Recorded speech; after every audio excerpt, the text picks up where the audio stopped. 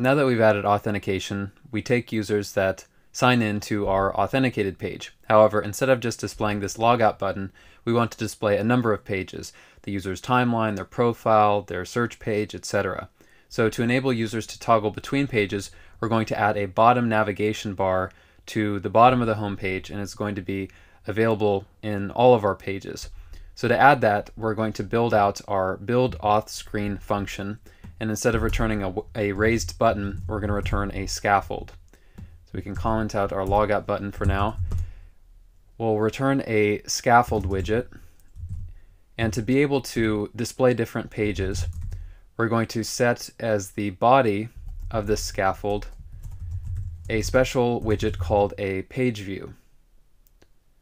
And for this page view, it'll have as its children a list of widgets, which are going to consist of all the pages that we mentioned. The first one will be the timeline, and I'm just going to auto import all of these by hitting the tab button. We'll first have the timeline page, then the user's activity feed, then the upload page, then the search page,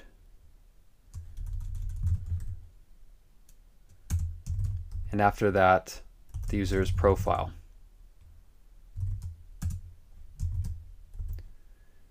So we want the pages to be displayed in this order, and we want a corresponding button, for example, for the timeline page, for the upload page, etc. The first thing that we're going to do for the page view is we're going to add a controller to enable us to switch between the pages. That's going to be set to a page controller variable that we're going to create in state.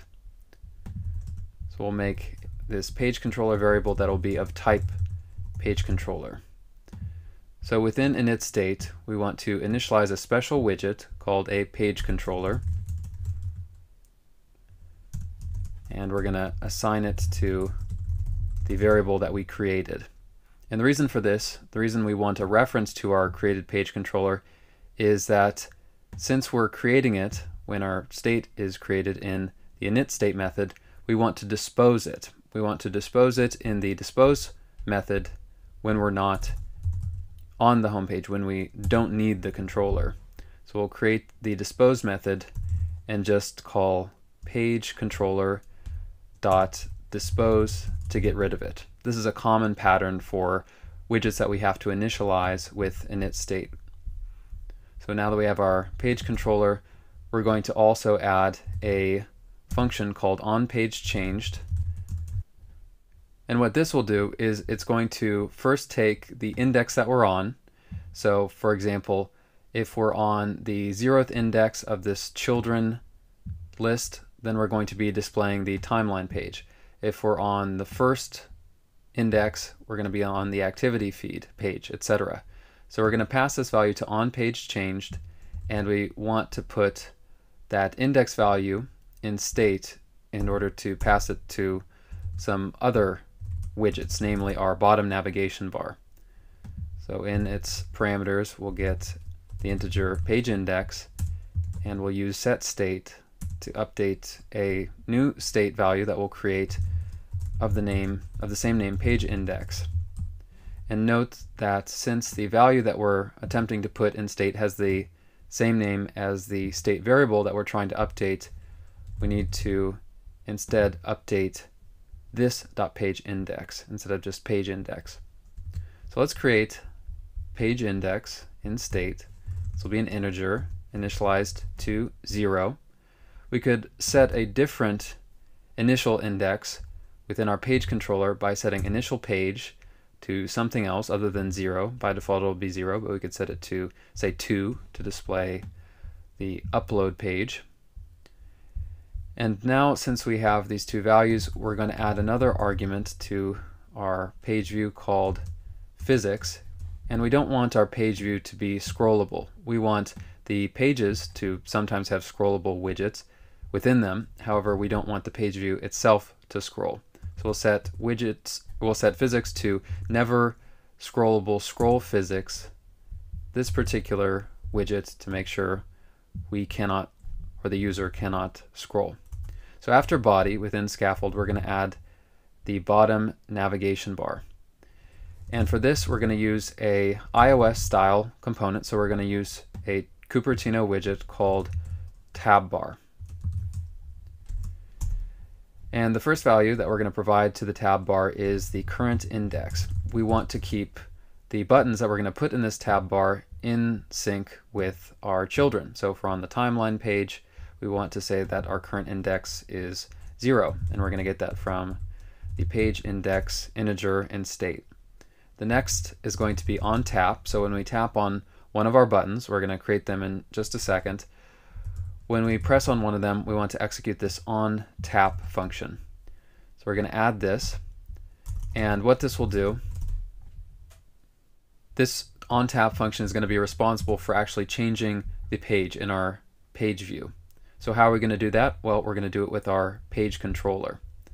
So first, on tap is again going to get in its parameters the page index, and we can use the page controller to change the page that we're on with the help of the method jump to page, and this method just accepts the integer, the page index.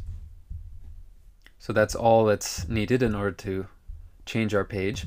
After on tap, we want to give the button that we've got selected, say the button corresponding to the timeline page, we want to give it an active color if we're actually on the timeline page.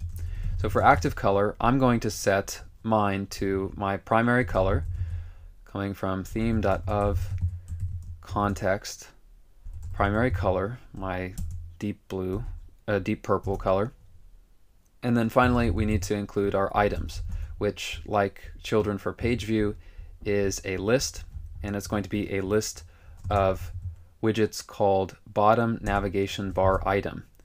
And we can supply to this an icon value, so we can provide an icon that users can click on to go to a given page. So for example, for our timeline page, we're going to include the icon with the name icons.what'shot, and note that you can preview this icon by just hovering over its name. So we see we have this little flame icon here. I'm going to copy this and paste this in 4 more times for our other 4 buttons. So for the activity feed page, this will have the icon of notifications active. For the upload page, this will be camera underscore, or actually photo underscore camera. And I want to make this slightly larger since it's going to be in the middle of our list of buttons. So I'll set the size argument to 35.0. And for the search page, that'll have an icon of search associated with it. And then finally for profile, it's going to have an icon of account underscore circle.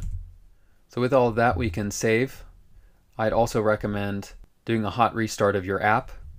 And when we take a look at our simulator, we see initially we're on the timeline page. We see our first navigation bar button has the active color that we applied, and we see up at the top the text timeline. It may not be easily visible, but we're displaying the correct page. Then if we go to the activity feed page, if we click on that button, we see the activity feed, page text, and the same for the rest of the widgets. So now we have navigation within our app. We're using the majority of our pages, and at this point we've established our basic app structure, and we're ready to move on to making each of these pages functional.